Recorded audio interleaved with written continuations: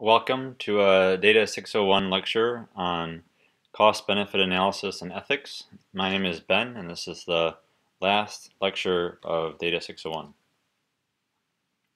So there are a lot of slides in this. I'll be talking through quite a bit of content, so please pause the video if you have some thoughts that you want to write down or come back to later.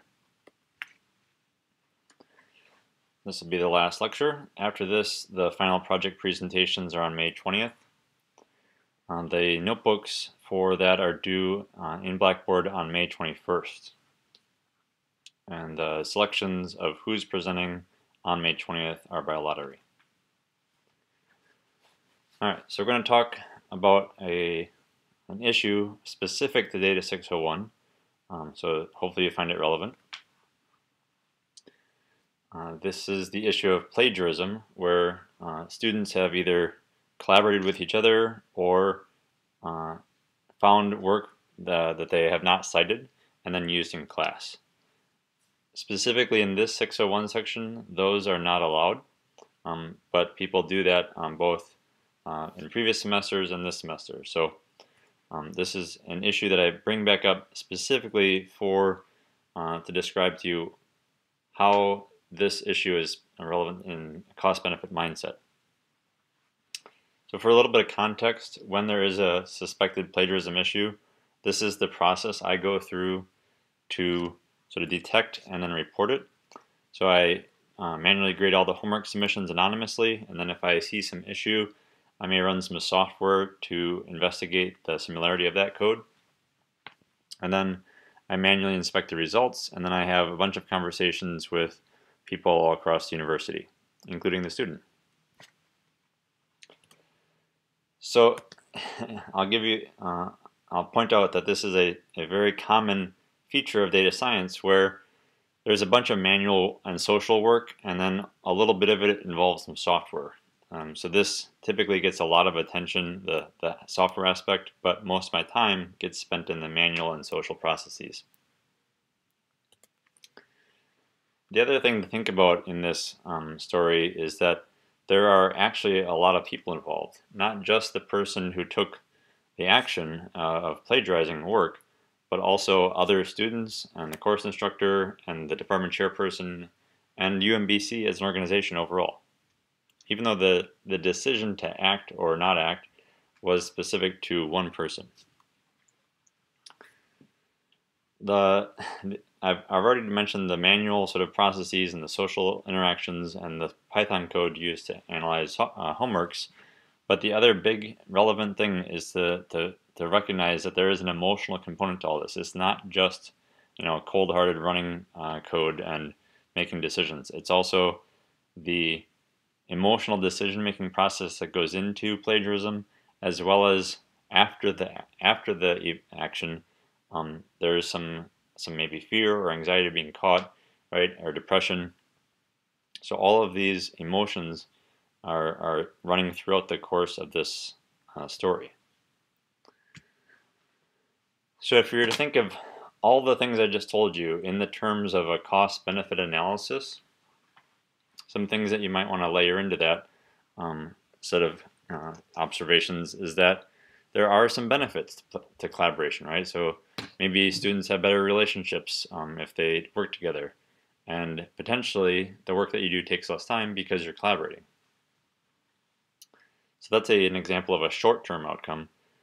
In a long term, you may have less of the skills you actually desire.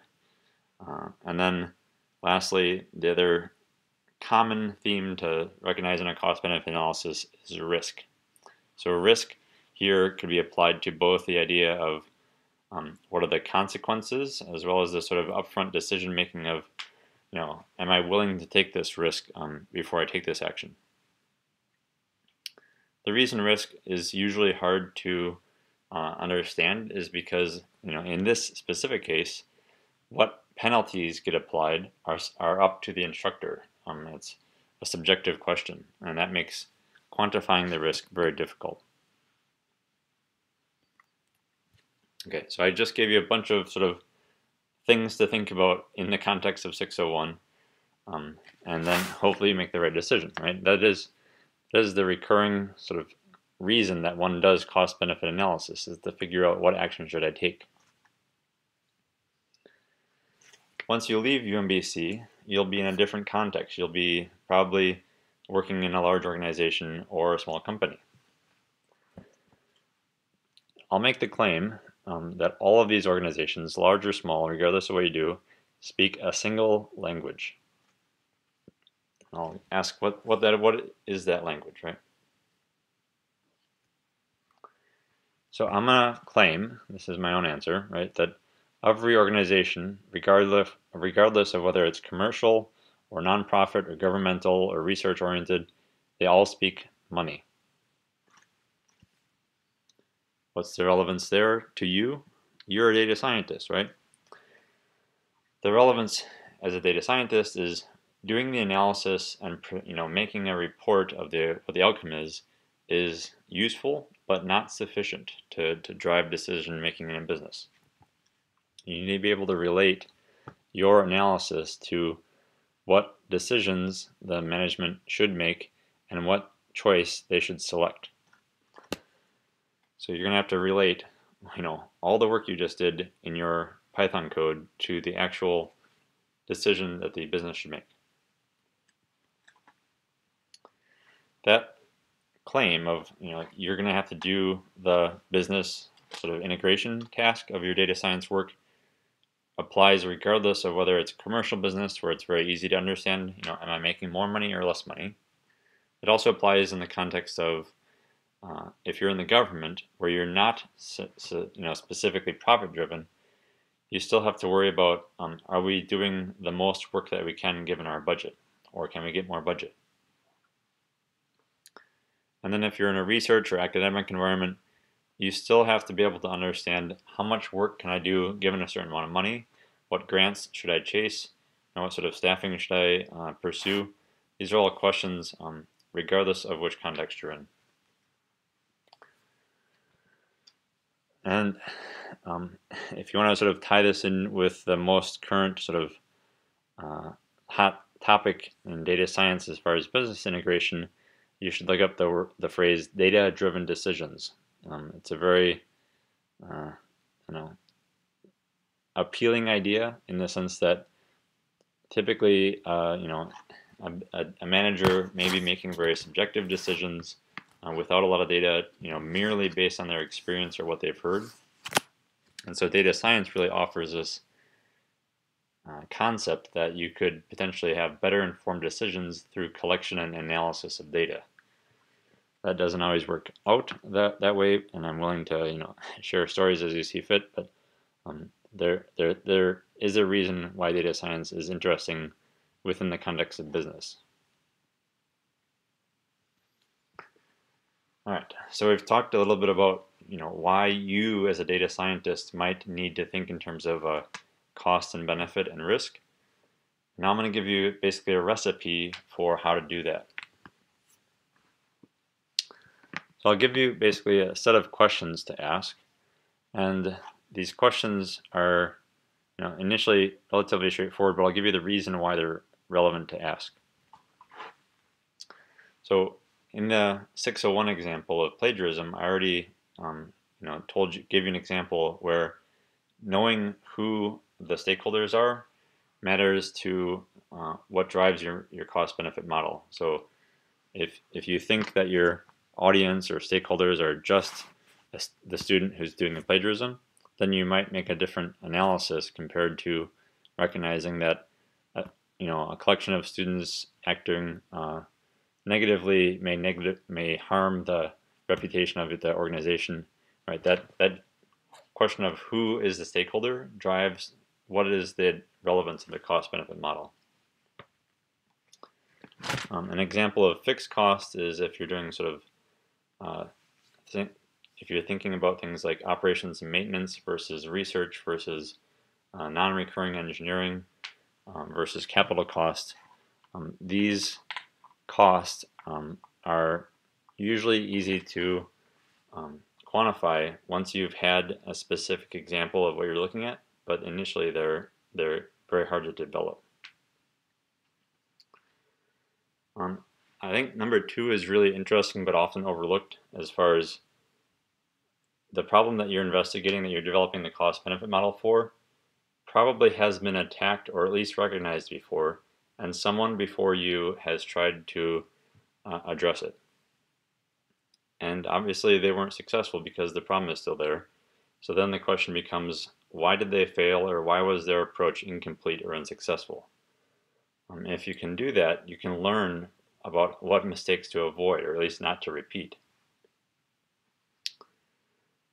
And then, the common sort of challenges of when you're developing a cost-benefit model, you should definitely think about, what am I going to apply it for? What's the relevance of this, right? This is sort of thinking outside of just, someone told me to do something, I should do that.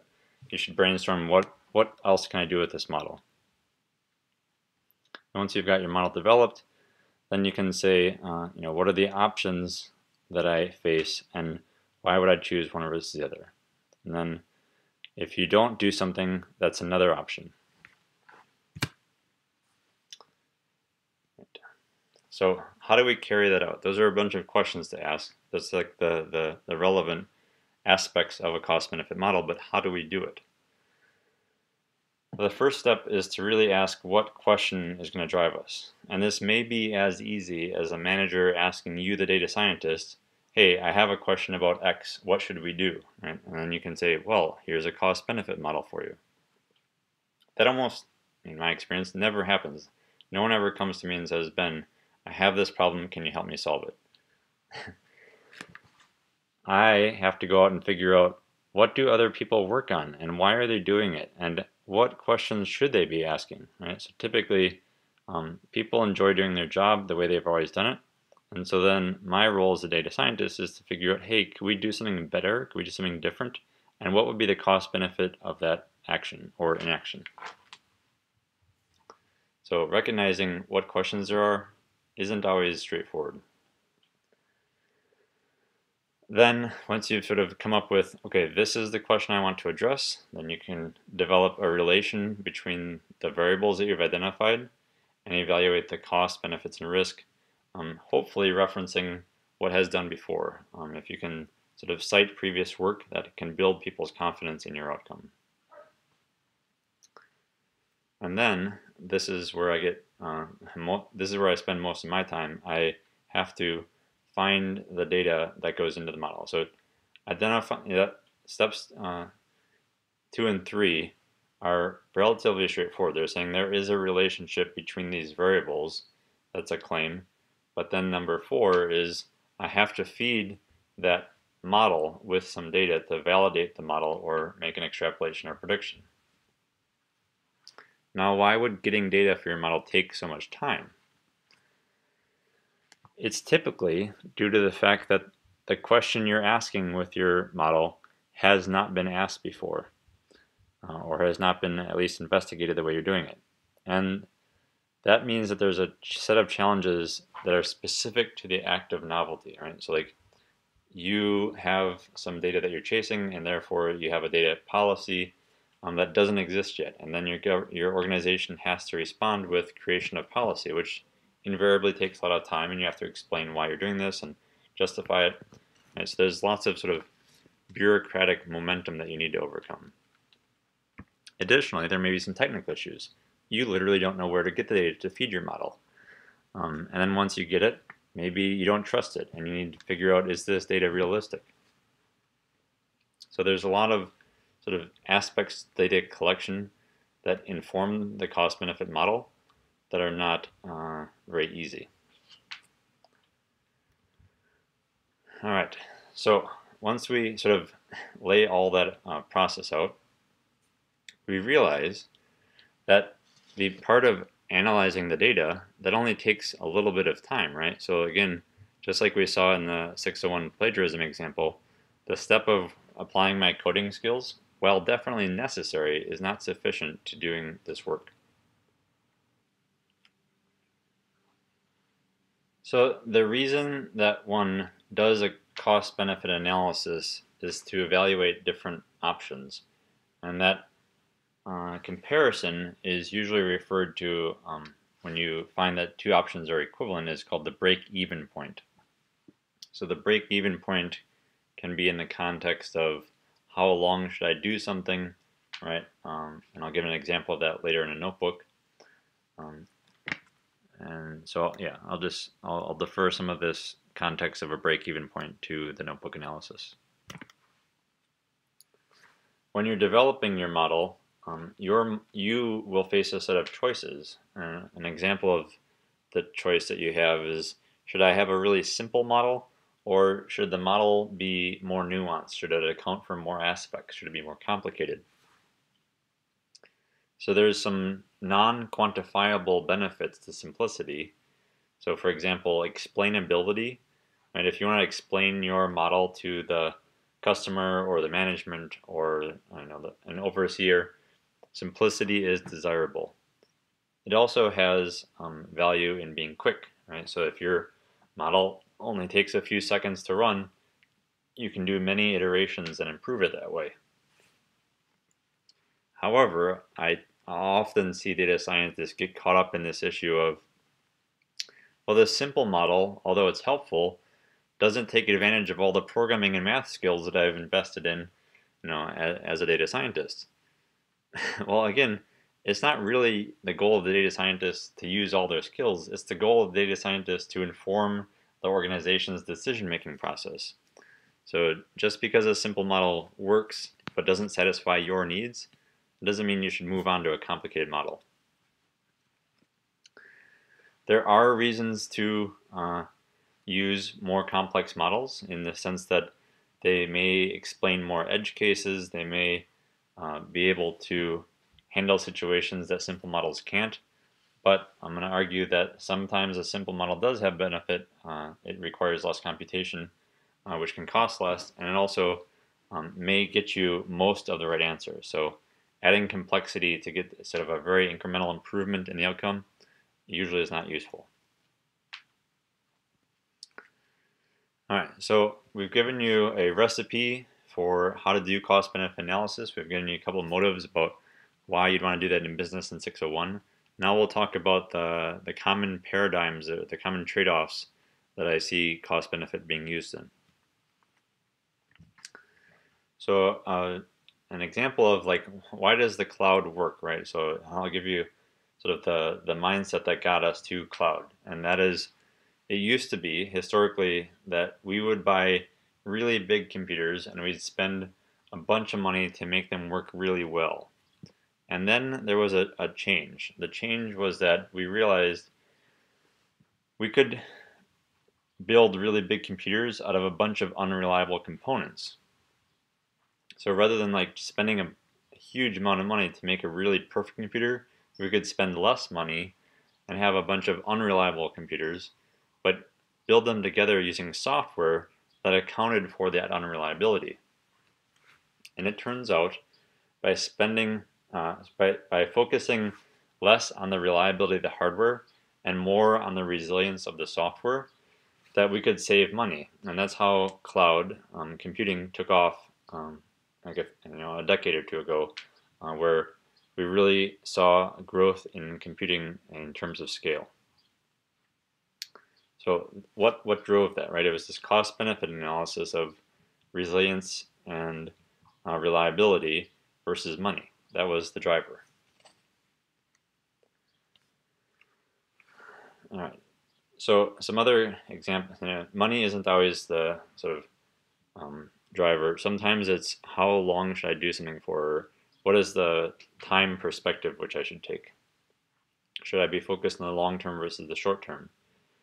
Another very common cost-benefit analysis to make is localized versus decentralized. And like, so my favorite example of this is the IT department, right? The tech support, should it be local within every sort of branch organization, or should there be a central IT department, right? And that commonly swings back and forth about every 10 to 15 years of, if you're in a large organization, you'll see over time IT departments centralize, and then people get dissatisfied, and they'll decentralize, and then people will get dissatisfied, and then they'll centralize again. And so this is a process that goes back and forth, that people are making arguments for and collecting evidence against various cases. Another choice that people face is whether to have things, we'll call it artisan. I like the idea of sort of customized, right, versus again centralized and sort of consistent. So again, there's a trade-off there of do you have something that is very common and everybody has to fit to the lowest common denominator, or do you have something that's highly specialized?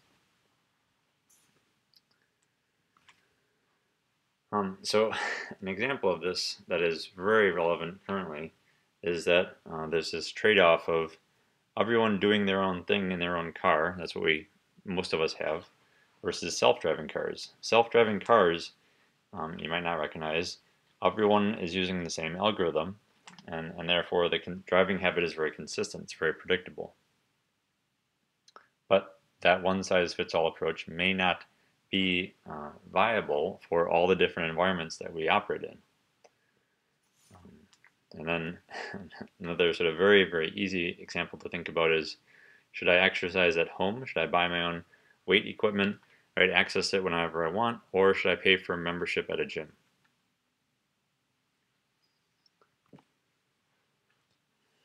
All right, so how does this apply?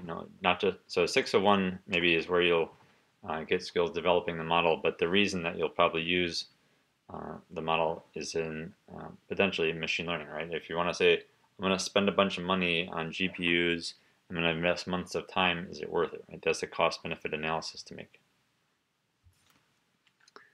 Then another sort of common factor is, how much time should I spend on my model's training versus, actually delivering an outcome to my customers more quickly with potentially lower accuracy.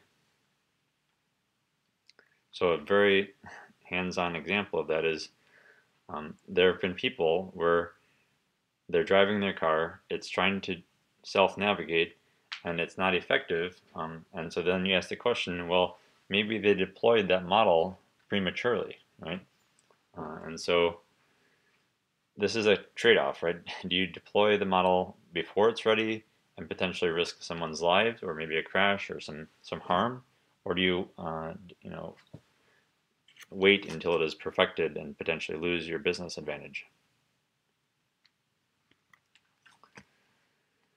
All right, so now we will try and take all that sort of abstract stuff I've been talking at you about and apply it. So I'm going to give you 3 scenarios where these are common questions I think you'll be faced with, and I'm going to have you vote for which one of them. Since you're not actually able to participate, I'll vote for you, and we'll say number 2.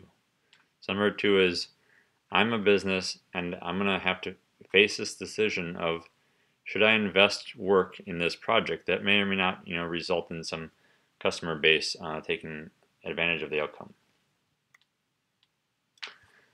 Now you'll notice all of these that I framed are 2-choice outcomes, right? And my warning to you is that whenever someone presents you or you recognize some choice that there is to be made, and someone says, here's 2 choices, you should stop, right?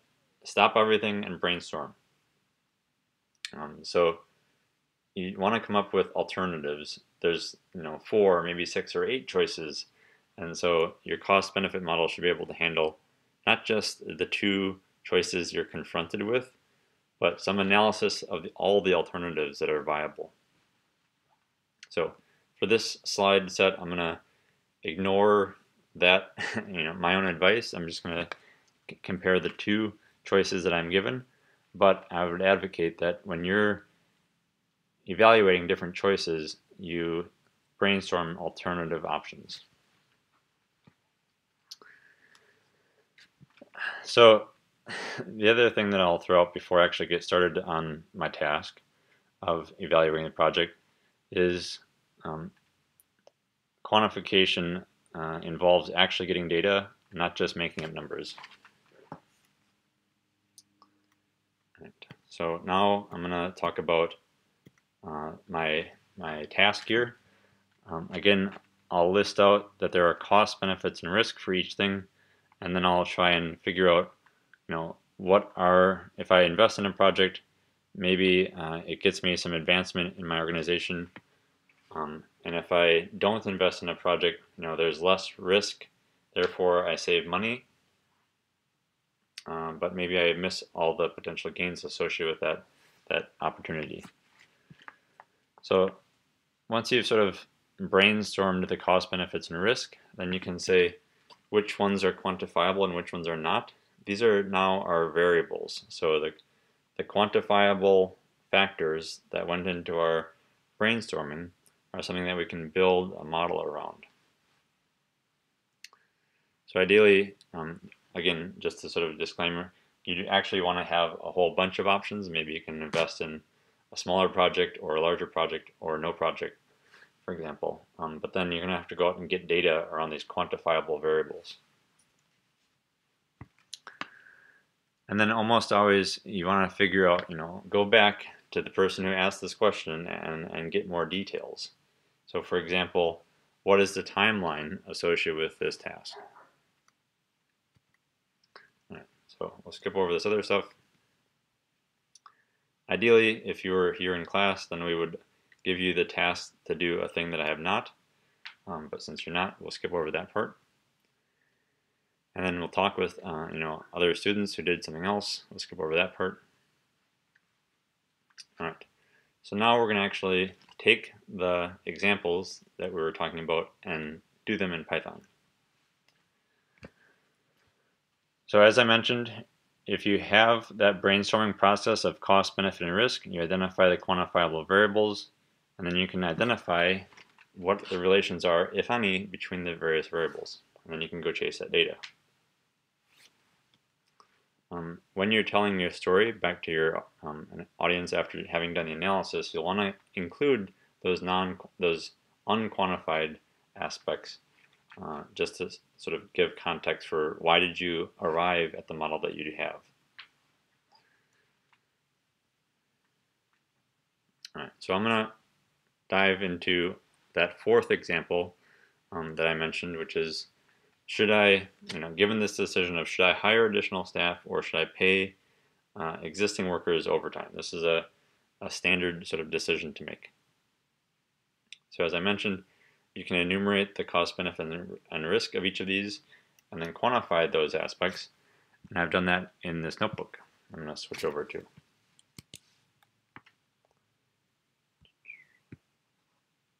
All right. So this is a notebook that I wrote that basically evaluates for a given set of employees and money being spent by a business whether they should hire more people. So if the motivation for why a business might want to hire people is to get higher productivity, higher more output, right? And you'll see that in a few towards the end of the cells, you'll see that the timeline matters, which is the question that we're asking earlier. Okay, so as I mentioned, I'm going to start by brainstorming what parameters are relevant. And so if I want to assume that they're employees, I'm going to assume that they're getting paid some hourly rate. I'm going to assume that there's some number of work hours that they have in a day. And then I'm going to make my life as an analyst super easily. I'm going to assume that they produce some countable number of outcomes. So this is almost never the case in a white-collar job, but for assembly workers or producing something, we'll call them widgets. So we're going to produce widgets. And then I'm going to make another assumption, which is if I bring on a new employee, then while I'm training that employee about how to produce widgets, the rate of production that they have is going to be lower. All right, and then I'm going to also kind of cap how long it takes them to get trained. So over the course of, say, 5 days, it takes the person to get up to those 3 widgets per hour. And then I'm going to sort of have this duration of my analysis. So this is how long I'm going to compare the outcomes for. Okay, so those are basically variables that I've identified that are quantifiable, and I'm just assigning them as Python variables. All right, so then I'm going to construct this list of days data structure that basically is my simulation of each day. All right, so now we'll do a little bit of more setup, basically, where I'm going to count how many widgets are produced by trained workers and new workers, and then we'll store those sent into a list, and then I'll also record how much money is being spent. Okay, so this cell right here is the simulation. So I'm going to iterate over all the days. So I'm going to iterate from 0 to 30. And then I'm going to compare my trained worker, how much money is spent on them for their hourly rate, and how many widgets did they create, and then compare that with a new worker. So it's pretty similar. I'm just spending money on them until they are trained, and then once they're trained, then they are producing the standard number of widgets. Okay, so once I've got these lists of how many days there are in my analysis and how much money is being spent on the workers, then I can plot that result. So it turns out that because I'm paying my existing worker and new worker the same rate, then the money being spent by the business on the workers is the same over those 30 days. So nothing shocking there, we're just spending money. What we really care about, though, is how many widgets are being produced, right? Because if my business makes money on selling widgets, so therefore I really care about widget production. And so if I plot that over time, what I see is that my worker who is already trained, that's the blue one, they're producing widgets at a steady rate. But over those first 5 days, the rate of production for my untrained worker, while they're in training, it takes a while to get spun up. And so they have to sort of produce at a slower rate, and then once they're trained, they produce at the regular rate, but they'll never catch up with that original worker. So in some sense, we'll never get the same number of widgets out of that new worker. So you're like, okay, we'll just keep the existing worker. That makes more sense.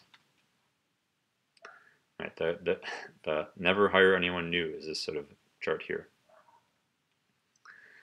Okay, so the question is really, the cost per widget is the metric that we should be evaluating.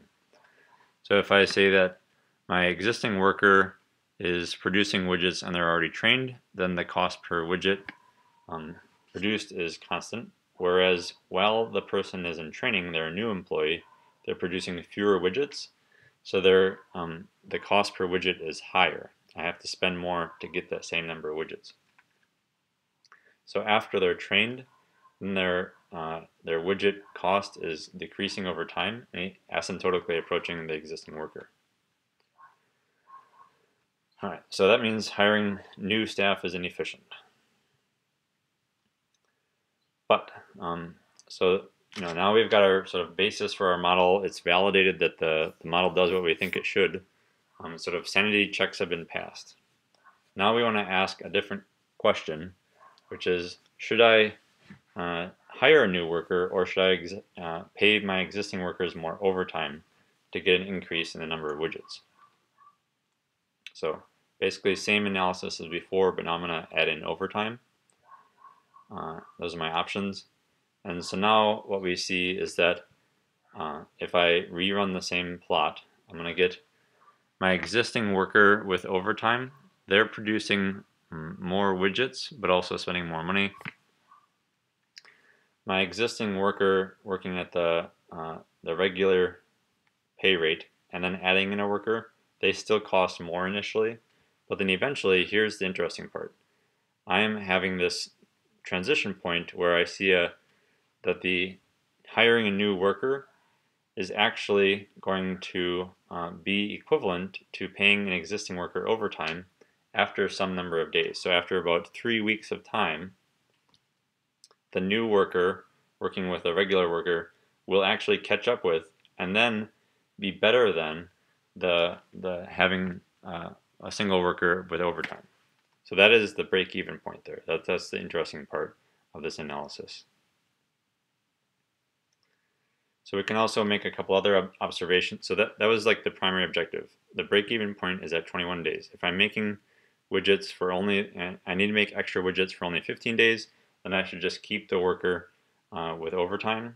Whereas if I need to produce extra widgets and that is going to last longer than 21 days, then I should hire a new worker. Okay, a couple other sort of interesting aspects to think about. The number of widgets being produced by hiring your extra worker only sort of overtakes the worker with overtime after the training period is done. That's the observation there. Yeah, and then the number of widgets produced increased faster once you have that trained worker in place. Okay, so that's an example of the sort of cost-benefit analysis that one might do in Python, and to find that trade-off there. More typically, I see a lot of cost-benefit analysis done in Excel, and this is typically what you look like. You have your variables here, same as I laid out in Python, and you can even sort of document things like dollars per hour as units. And then, just as I did in the Python notebook, I have my day as a list, right? And then all these other variables here, these are calculations based on other cells, right? And so I can do all the same analysis in Excel, and I can get the same actual plots here. So I can see productions of widgets, and I can get cost of widgets and that sort of thing. So I can make the same plots. The difference between these two, the Python notebook and the Excel spreadsheet, is that the Python notebook can be much more flexible to changes. So if I need to adapt this Excel notebook to do a new analysis, I almost essentially have to start over from scratch on an Excel spreadsheet. Whereas if I'm using a Python notebook, I can typically just make a few changes in the code and rerun the notebook. So the adaptability of your Jupyter notebook is greater than the Excel spreadsheet, even though this, for a given iteration, the Excel spreadsheet is equally comparable. So that was basically a movement from the brainstorming and quantification to Python notebook.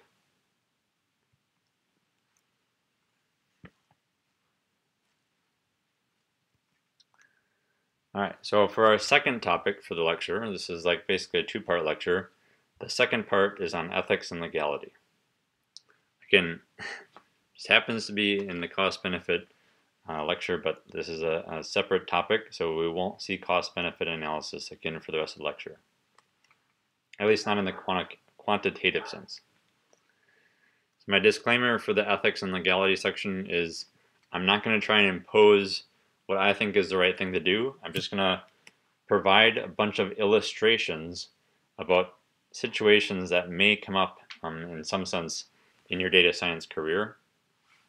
My goal is that if you think about these ahead of time, you'll be more adept to act in the way that you want rather than sort of rationally reacting.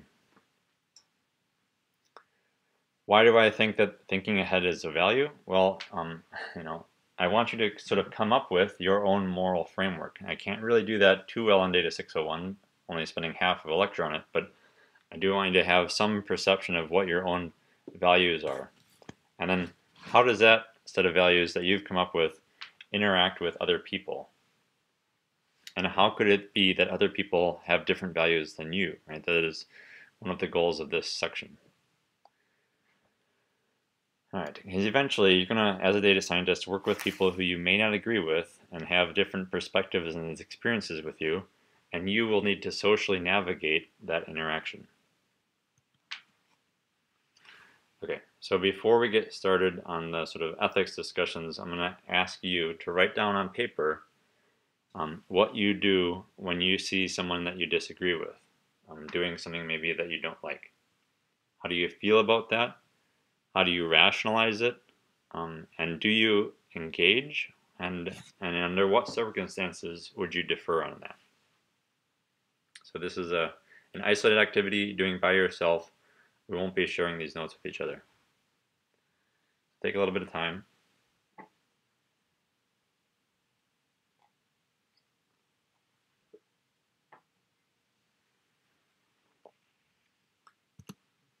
All right, so now we'll move on to, once we've got the motive for that exercise was for you to figure out what do I do and I disagree, so that you can think a little ahead about it.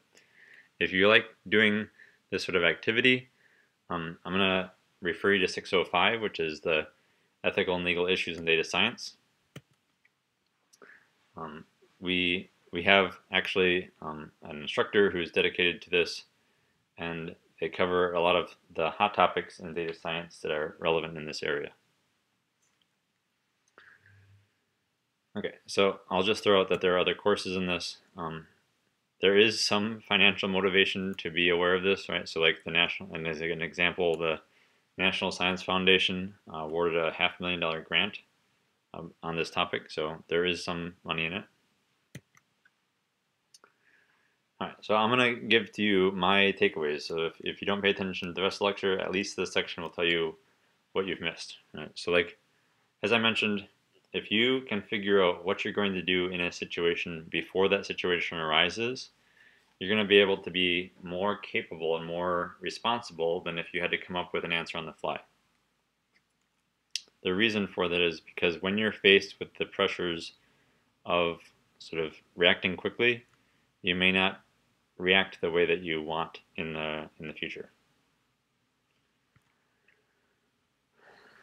All right, so that was one. Number two is you will run into people that don't share your perspective, and so you're going to have to figure out, what do you do when you disagree with someone? How do you handle that? Do you escalate it? Do you report it? Maybe are you doing something that someone else doesn't agree with? How do you convince them that what you're doing is reasonable or consistent? So this sort of shows up not only personally, but also as an organization. The organization sets policies, and it's good to be aware of these policies and to develop policies so that other people don't sort of go outside of what the expectations are for the organization. Number three is you, so this is specific to data scientists, you are most likely in your organization to be responsible for issues of privacy and security and anonymization of data. You will have access to all the data. You will can be combining data that most people don't have access to, and so you're likely to be in the role of having at least input, if not some sort of responsibility for the policy of how that is done. So it's definitely worth being aware of the issues and challenges before you have that responsibility. All right, so why does this matter? Well, it turns out that if you didn't know that something was illegal, you can still go to jail for it or get fined. So liability, that's where lawyers show up. You're not a lawyer probably, but as a data scientist, you still need to know what possible things you could incur that might get you involved with lawyers or the legal system. So educating yourself specifically to the domain you're in. So for example, healthcare or education, or even just sort of web collection metrics, right? So now we have the GPDR, and we have HIPAA, and we have all these different sort of compliance regimes that you will probably be operating under as a data scientist. So you have to be aware of the regulatory frameworks that you're operating within. All right, so those are the major takeaways that I wanted to get across. Now we'll sort of dive into the softer sort of aspects of this topic. So I mentioned before that you'll likely be responsible for sensitive data that may range from anywhere of like personal sort of browsing habits on the web, or maybe purchasing habits, right? Or maybe images that people didn't expect to show up on the internet. So it's worth considering what the context of the person who gave you the information is. Did they sign a time? Did they have a terms of service that they agreed to? What is in the terms of service? How likely is it that someone actually understood those terms of service that they were agreeing to? Right? So like when you go to a website and you click on the I agree for cookies, that's an example of the consumer informing the content owner that they're okay with the data collection. So then that now means that you're responsible for handling and managing that data. that's an easy example to understand the web. Another one is on the healthcare data. So an example of healthcare data is your medical records. They get shared by not only the hospital, but also the insurance company and maybe some researchers, right? And so like you as a medical patient may not realize that, even if you signed all these different waivers and forms. And so uh, sometimes if you're going in for a medical scenario, you may not realize that, and it may not be a choice that you have. Like your medical record will be created regardless.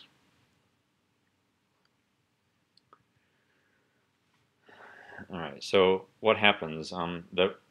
All this data gets collected, and then people want to make money with it. They want to make some sort of profit, and the way that they do that is they sell it, they repackage it, they rebundle it, they anonymize it, they get it out the door to someone else who can then aggregate it with something that they have and make more money off of it.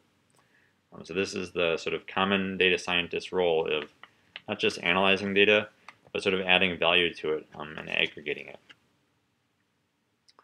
So if a relatively recent example of this that hopefully people have heard of still is the Cambridge Analytica, where the Facebook profile data was being sent for political purposes to different organizations. And again, even if you don't work with outside data, you may have HR records, you may have personnel files, sort of budgetary information, all this sort of sensitive organization information. And you're in the responsible position of aggregating that data to get value out of the combination and historical analysis of it.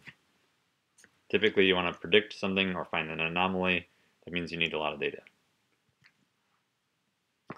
Okay, we're going to skip over this activity, and then we'll move on to the rest of the slides here. All right, so the activity basically was you're given a situation where someone disagrees with you. How do you handle it? Well, normally what I observe is that when something bad happens, so you've got all this data collected and something bad is happening, the initial response that people have is they ignore it. And they ignore it for a couple different reasons.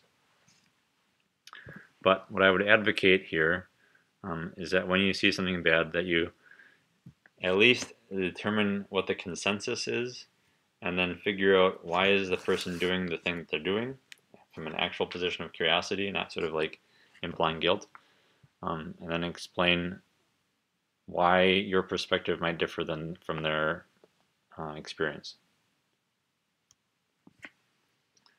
Okay, so detecting things that are going on that you might not agree with, you're probably also going to be responsible for securing the data. And securing the data has lots of different aspects, including when the data is moving and when the data is at rest, and then making sure that the people who are accessing the data are the right people, and that their actions that they're taking with respect to the data are monitored. Again, I mentioned it at the beginning of 601 that this probably isn't your role, but if you're in a small organization, you're probably going to be relied on to make sure that these things are happening. All right, so we already mentioned the GDPR. That's the European approach to privacy on the web. There's also California's rules, as well as what I mentioned before with healthcare for HIPAA and financial information from banks. All right, so we've secured our data. We're legally compliant. We've managed it responsibly. And now we want to share it with someone else.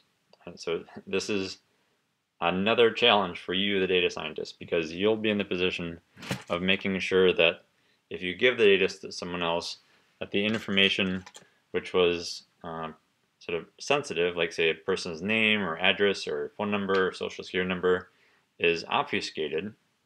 So you're getting rid of some element of the data, but you still want to be able to get value out of it. So you still want to be able to do the analytics. And so this is a real challenge to get right. So there's some examples of where this can go wrong. I'll provide it here in a slide. So an example of a data scientist, probably went through and anonymized some state record some records for hospital visits for state employees, and they did everything right in their perspective, right? They moved all the sensitive information. So a problem is that other people who are outside your organization, they can take that anonymized data and they can combine it with other data sources. And that is the complexity of anonymization, is that you don't have probably good insight on how that anonymized data will be used. So in this example, that healthcare data that was shared from the state employees, they were able to de-anonymize the governor. And so this is just an example of the anonymization process is complicated and messy. So I would urge a lot of caution if you're sort of requested to do that. Okay, and then so once you've anonymized the data, typically a business might be interested in selling it. That means you as data scientist will probably be asked like, hey, can we buy this data, for our business, or can we sell this data? That's some aspect that you may be involved in at some point. So it's worth thinking ahead about how you're going to handle that situation.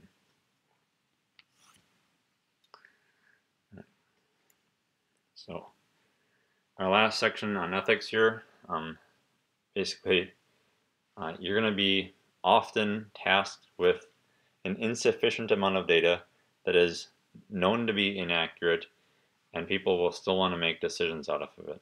So that'll be back onto your job of making sure the data is handled correctly.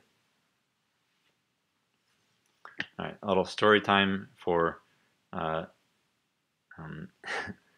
the utility of predictions from data sets. So there was a Target is a store that sells things right there, sort of like Walmart or Shopko, right? So Target is a business that sells things, and they wanted to advertise that they had this sale coming up, and so they looked at a person's buying history of what they had bought, and then they made a prediction about if you have bought this sequence of things, then it's likely that you'll buy this other thing.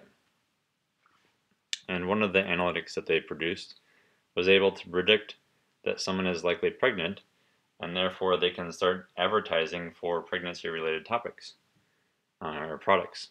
And so Target ran this ad campaign, and then they sent out a bunch of advertising, and a person who was a young woman living with her parents, the parents received the mail because she was living at home, and the mail indicated that she was pregnant. And so they, this caused some consternation between that family. So there's some good reasons to sort of think ahead about how your analytics may have ramifications on people at a very narrow scale, small scale. Right. Yeah. So I think this is the last activity, is to figure out how would you respond when someone who is not performing as well as you think they should or could. And then my last question is really my favorite, which is when you're competing or working with someone who doesn't have the same moral framework that you do, how do you engage with that, right? Do you call them out? Do you sort of work even harder? What is your response to working with people who have different moral frameworks than you? All right. So there are a couple different options, right? And I'll list them out here and not read them off. But there's certainly lots of different ways to handle these situations. All right. So now we've finished out the cost-benefit analysis sections and the ethics class and the ethics section of class. So I'll finish up with a few notes. There's a student course evaluation for UMBC online. That is UMBC requesting you to tell UMBC how I did as an instructor and how useful the course is. So to get there, I'll leave this link in the slides. And then there's another way to get there from Blackboard. So if you go down to the left-hand side and click on Tools, and then there's a Student Course Evaluation option. All right, so for the end of class, what I'm looking for is an email from you where you email me what advice you have for students taking the class next semester. So think a little bit about what you know now at the end of this semester that you would want to tell someone who's just starting 601 next semester. All right, with that, thank you for your attention, and I appreciate having spent the semester with you.